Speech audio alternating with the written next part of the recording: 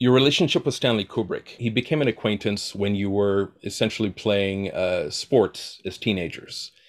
Yeah, Um, yeah. that's basically it. Could you speak a little bit about that? How that came about and how that transitioned to actually working together for five movies?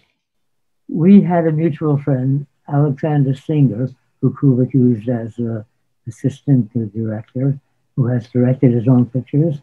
And he brought us together. Kubrick was looking for a composer for his short, and Alex said, "We'll talk to Gerry Fried," etc. So he did, and that was my first picture.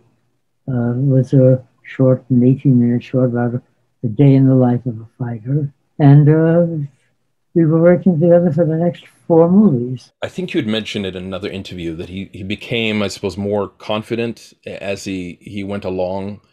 You mentioned that in the first short, you could pretty much score it how you wanted, and by the time you got to Paths of Glory, he was a little bit more sort of, I guess, hands-on or more involved in your score. I Speak about how that practically had changed. to justify every note I wrote to him, Every which note.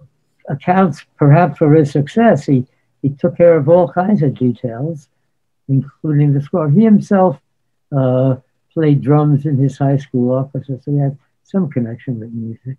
What were the arguments about, or the discussions about? Would he make references to other scores, or how? What sort of conversations would you have? Let me try to remember.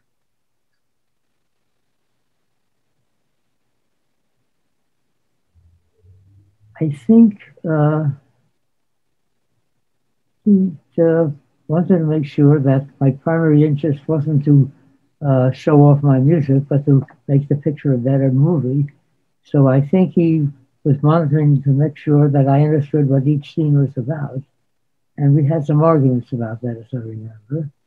I interpreted my way, and he, of course, interpreted his way as well as making the movie. But we stayed friends pretty much. Hmm. And I actually wonder about the did you ever go back? Did you ever plan on perhaps reconnecting with another film down the line? Did you have conversations after Paths of Glory about maybe doing something else together?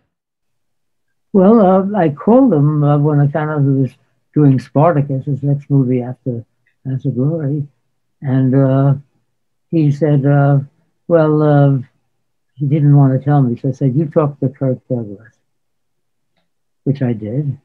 And Kirk said, "Gerry, you're just not experienced enough." So I could not get on that movie.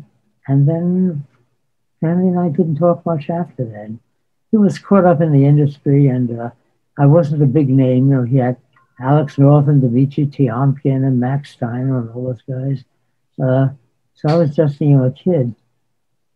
So I didn't work with him again.